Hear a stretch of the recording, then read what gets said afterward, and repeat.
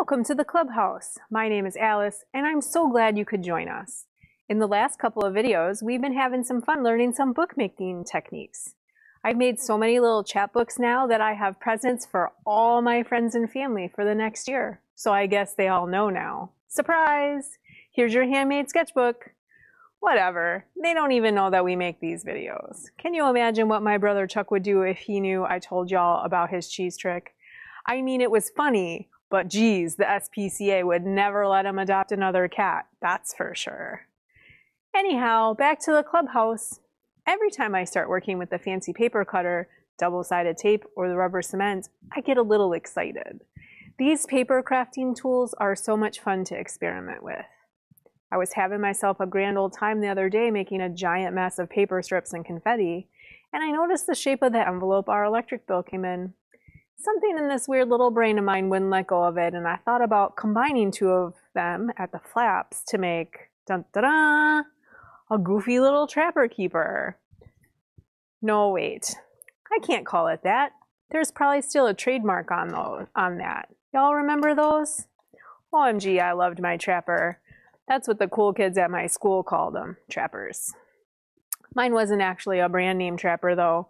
What do you think I am, a millionaire? Nope, I had a holder folder. I think it had a picture of a golf ball on it. Maybe it was some kind of Epcot ripoff.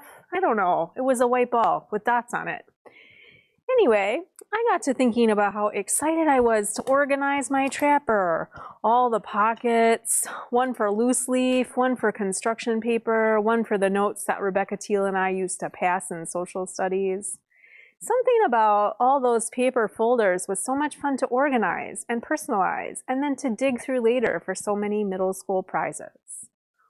Wouldn't it be fun, I thought, if I were to have a trapper now that I could use to organize my stamp collection, my seed catalog, or my collection of way too cool to ever actually stick on something stickers. Now the envelopes from the electric company, no, not that electric company. The way more boring actual electric company were not very exciting, as you can see. So I dug into our flat files for something a little bit more colorful. Don't these colors look amazing together? I mean, dang, that's just downright fantabulous. Well, if this looks like the most fun you can have without a jet ski, you're in for a treat, because I'm going to teach you how to make your very own. You can even use those ugly water bill envelopes if you want. I won't judge. Well, here's what you're going to need. Envelopes, any sort, decorative paper, chipboard, cardstock, an X-Acto knife, rubber cement, double stick tape, a bone folder, a ruler or straight edge, pencil, and a glue stick. So, step 1, we're using double stick tape to tape our envelopes together to create your page pockets. It helps when you start to lay them all in the same orientation. I also like to make sure that those flaps aren't already stuck together. Sometimes those old envelopes, they get a little damp and they stick together. So you see I'm laying them all flap up and in the same direction. That'll just make sure that when it's time for me to tape them together, even if I'm going quickly, I'll get them in the right order.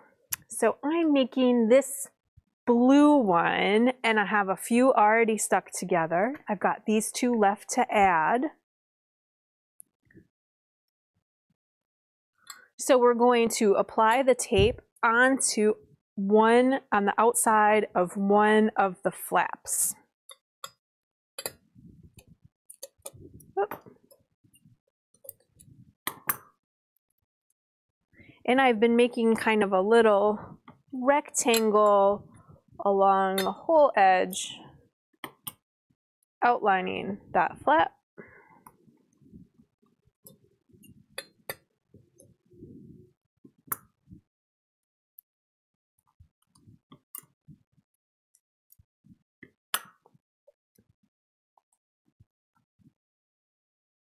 You see the shiny of that tape. It goes around the whole outer edge of that flap. So I'm going to take my next envelope with the flap up And it helps if you align the bottom of the envelope first, because once you stick to that double stick tape, it's hard to pull it up and realign it if you need it. So when you're confident of its placement, you're going to just give it a real nice firm pat in place. So I'm going to do the next one, and again I'm just taking my double stick tape and I'm going to draw a rectangle outline along that flap of tape.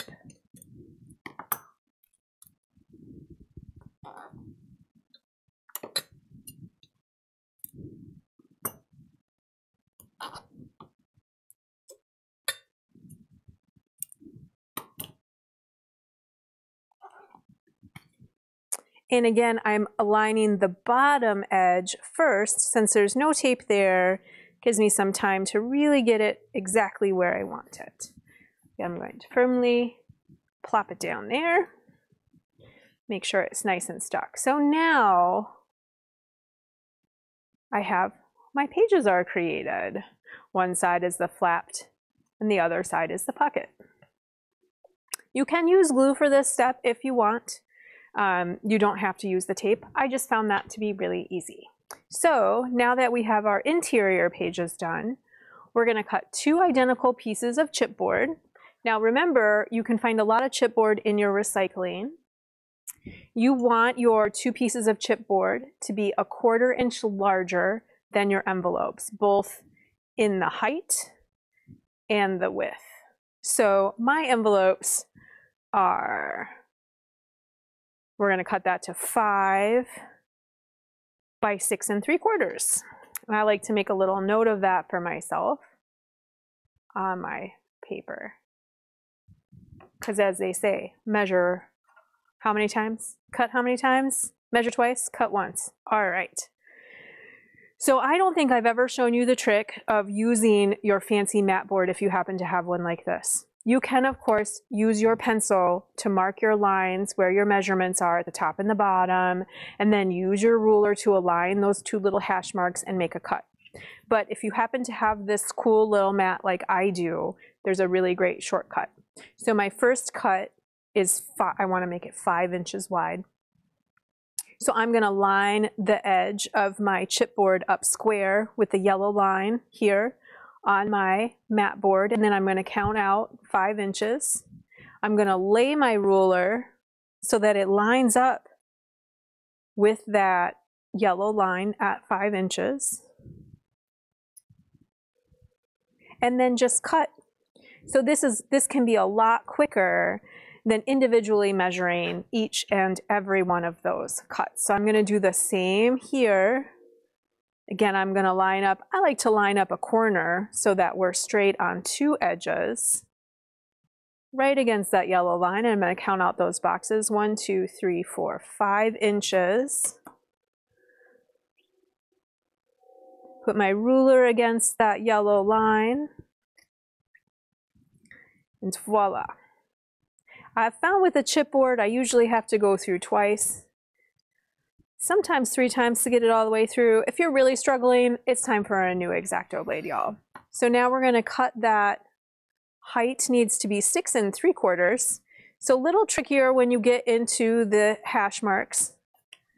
So we're going to count 1, 2, 3, 4, 5, 6, and then 3/4. And I'm going to make sure that I line up with that 3/4 at the top and the bottom. You want to make sure that you're hitting both of those marks so you're not making a crooked line.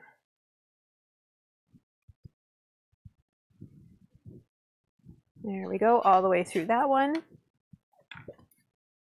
And don't worry, y'all, I did pre-cut some of these pages. So again, 6, 3, 4, 5, 6, and 3/4.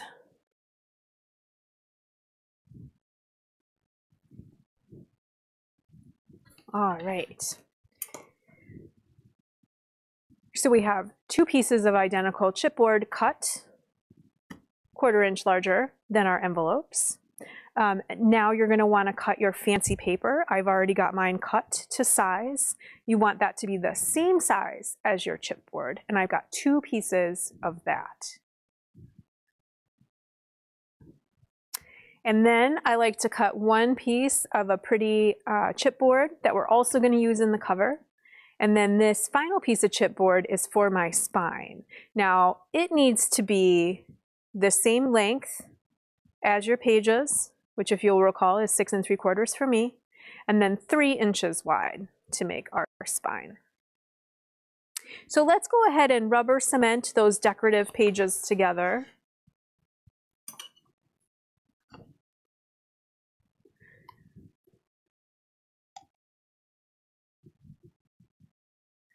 So if you remember this from the last episode about bookmaking, key to the rubber cement is brushing it on, not too thick. We don't want it to be super goopy and puddled. And then we're going to let it dry. You can refer back to episode 2 in our bookmaking series for more about rubber cement. We're going to get right to those edges. That is the most important part. We don't want our paper to peel away at the edge of our book. Kind of making a little goopy mess, but that's okay because rubber cement, if you remember using it from grade school, is just going to come right off of that mat in fun, disgusting boogers. So we're going to wait for this to dry.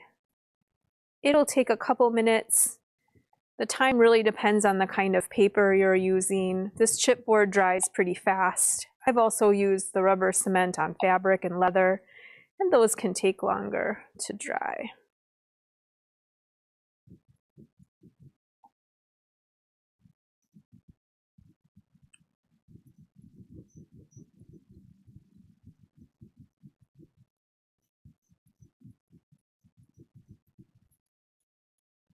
Almost there. Oh, I hope we have enough left for this project.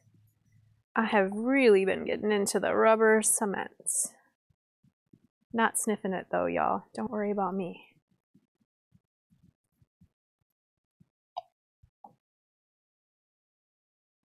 So again, you'll see I'm working kind of quick in the middle. It's not as important, the coverage in the middle, as it is right up against those edges where your book might peel away.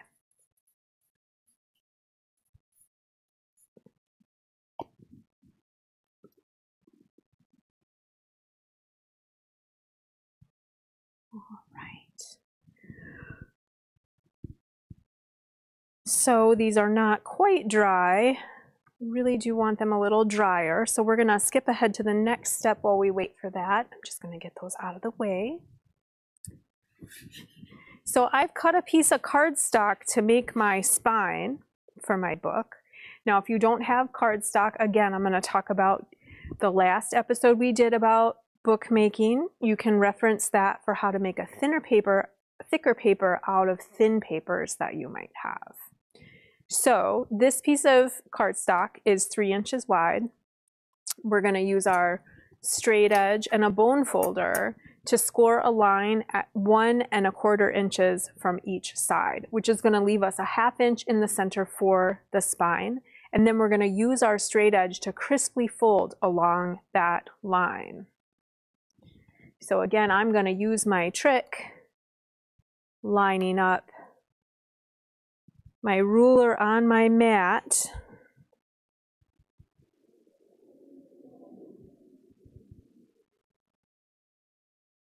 Getting that right at 1 1/4. Now I'm going to take my bone folder and I'm going to use the edge of it. There's a flat side and an edged side.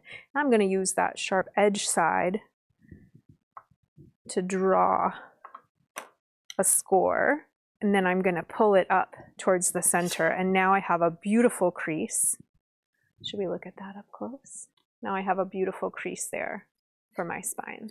And I'm going to repeat that on this side. The other side. So again, that score line needs to be 1 1/4 inches in from your edge to leave us with a 1/2 inch center.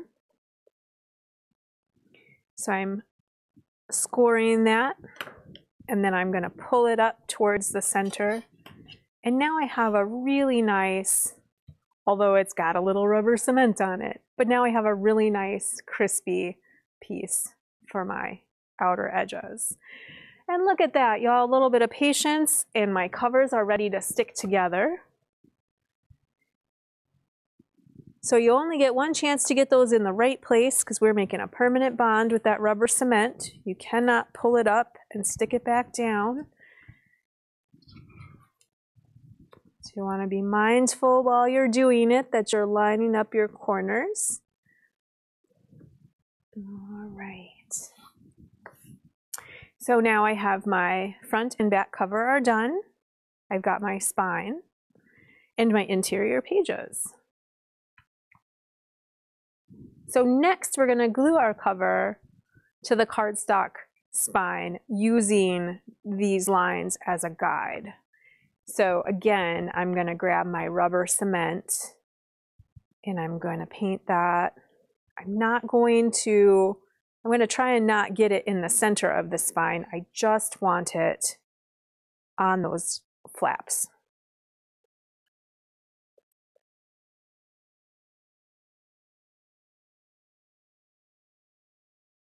Oh, goopy there.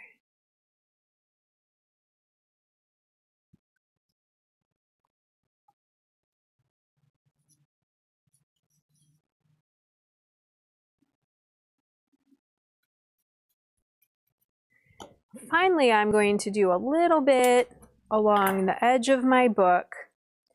And I found kind of a trick. Instead of drawing a line on my paper to try and glue to, I'm going to put my ruler so that it shows me an inch of that cover, and I'm going to put some glue there.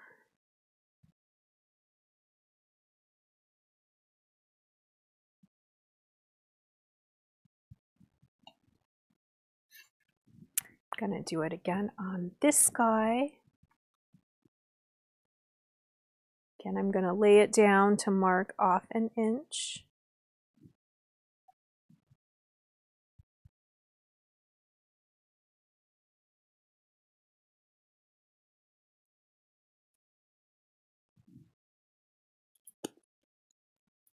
So we want that glue to dry up a little bit. It looks like it's close, y'all. So this was a little tricky. What we want to do is make sure that our fun cover is facing the outside and that we're gluing as close to that score line as we can. That one is still a little wet. Let's see if I can't sop that up.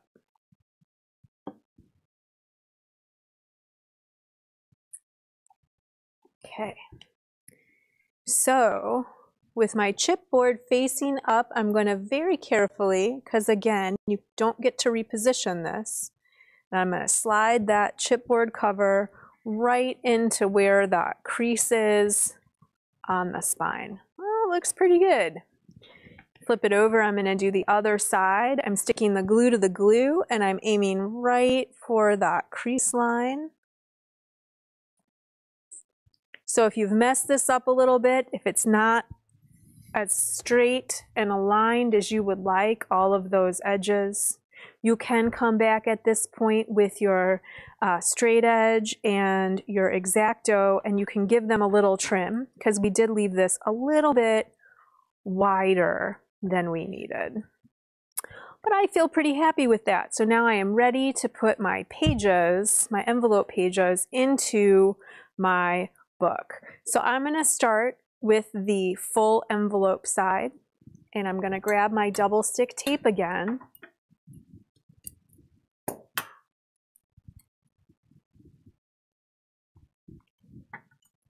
And you want to use that tape on the envelope. It works better sticking to the envelope than it does to the cardstock. I feel like you get a better bond that way.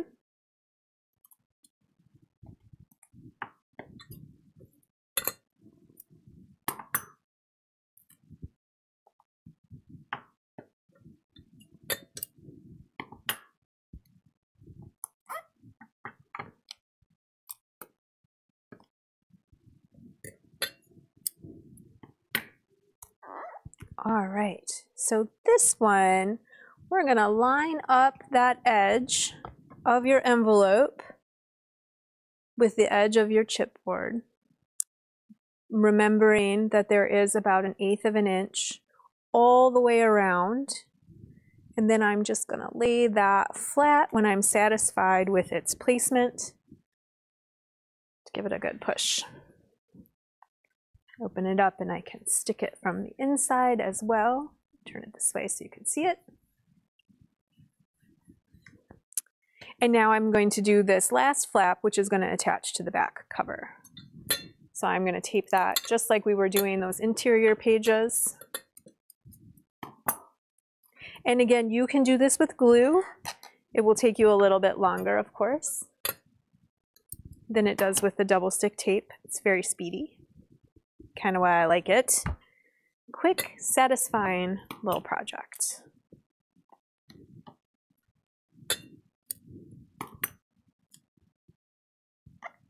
And now this time, keep a little eye on it as we stick it together. Now, what I did on my other book that I really liked was to put a piece of paper, a nice piece of colored cardstock on this side of the book to hide this envelope, like so. I'm not going to put you through the paces of watching me watch the glue dry again. So let's take a look at this book that I had finished.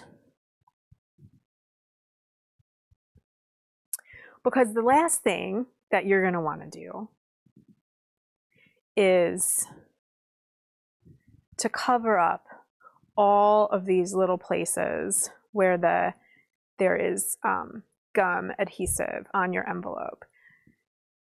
We want to cover that. If your book gets damp, you could accidentally seal your pockets inside your book. No fun. So I'm just using a glue stick, and I found some fun paper, some fun scrapbook paper that really looks like graph paper, which I think is going to be a good time. Good time, Charlie. I'm going to be able to write what is in each pocket here. So a bunch of different things for some fun. And if that isn't just the cutest, I don't even know. I get a silly kind of excited thinking about filling these up. I think this one is going to get filled with my plant pounding watercolor sheets. Or maybe toenail clippings. Ew, gross. Sorry, y'all. I didn't proofread this script after I asked for some help with the spell checking. Dang, we were doing so well, too. Well, as we like to say about this time, this is Alice, signing off from our Summer Avenue Clubhouse. See you soon!